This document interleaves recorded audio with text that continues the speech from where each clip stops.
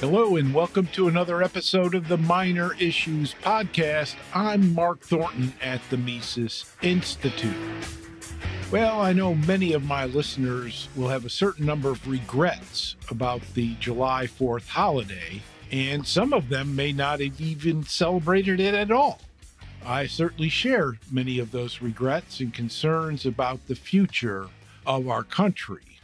We have an extremely bad government that has increased in size enormously. We have a national debt which has exploded in size, an annual deficit reaching $2 trillion a year. We have an all-encompassing surveillance state that monitors everything we do. And of course, we've had a neocon takeover of our government and an ever more powerful Federal Reserve manipulating our money and credit system. And the list goes on and on and on. It often seems hopeless. Well, I think this is the wrong perspective. And I think it's something we need to get over. And we need to know what to do going forward. Personally, I'm very optimistic about the future, and I think we are winning the battle of liberty, but of course there's much work to be done ahead. First of all, this battle is not a military one, and it's not even a political one. It's won through the process of ideology, winning the minds of our fellow citizens, but first we have to win over our own minds. Why do things work in a free society or a free economy? Why is the free society ethically superior? Those are the battles that we are winning in the hearts and minds of people all over the world.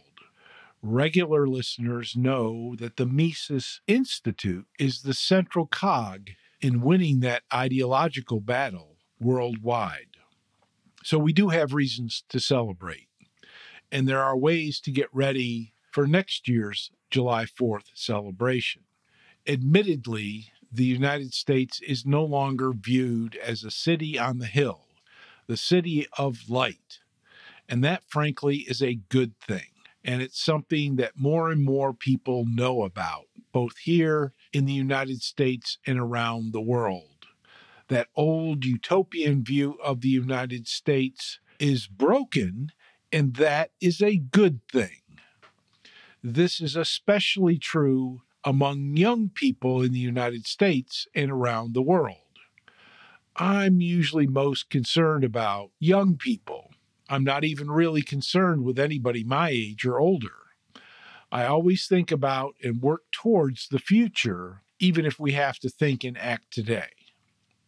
We have lots of work to do, but we have excellent targets to work with, especially the Federal Reserve, its inflation, its boom-bust cycle that it creates, and its robbing from the middle class to give to the financial elites.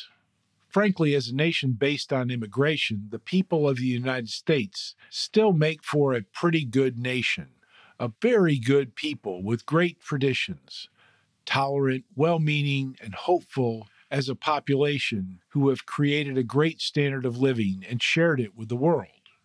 So we already have a good starting place from which to work, even if it does start from a position where the American people have been divided by our government, at least politically. What we need to work for is an ideological reunion of our people based on an ideology that includes sound money and individual property rights.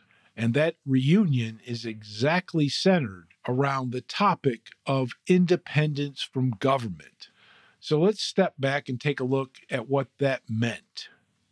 People came from Europe to the colonies to get away from Europe. It was, after all, quote, a new world, and it must have been a very scary prospect. Europe was a place of constant warfare, high taxation, inflation, and religious intolerance by governments. And of course, the people hated war. They hated taxes. They hated government paper money and debt.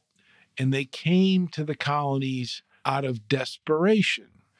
Colonial and frontier life made them even more independent, but also much more thankful for the people that they did depend on around them, the people they worked with, the people they bought and sold with, worshiped with, etc. They had defeated the world's only superpower from the dark side of the pond. They declared their independence and tried to create a more perfect union. That's not an easy task, and I'm going to be asking you to do far less today. We can only think and act in the present, so you're not going to be expected to overthrow a nuclear superpower with your box of fireworks. You simply need to make 2 mental notes. Every 4th of July, I make a mental note to redeclare my independence from government, and you can do likewise. Second, I also commit myself to be more appreciative as a member of our society. Society is really the opposite of government. Everything in society is voluntary. Everything about government is based on the threat of force and violence if you don't comply. Think about all the people we depend on. It's easy for me to give thanks for my plumber, my electrician, and especially my air conditioning people, even if I hadn't seen them in a while. We might also have customers or charities that we work with. Of course, we also see many people every day in stores and in drive-thrus and at work. We have people who help us, that help us with our families, our pets, our homes, our cars. And we have all types of insurance to protect many of the important things in life. We want to be independent from government, but in society, we should acknowledge all of the assistance we receive from others. And we should also do our best to do our part in what Ludwig von Mises called the social division of labor. If we make these 2 mental notes to declare ourselves independent from government, while at the same time declaring and acknowledging all the help and assistance we get from one another, we're on our way to acting personally in such a way that we're getting ready for next year's July 4th holiday.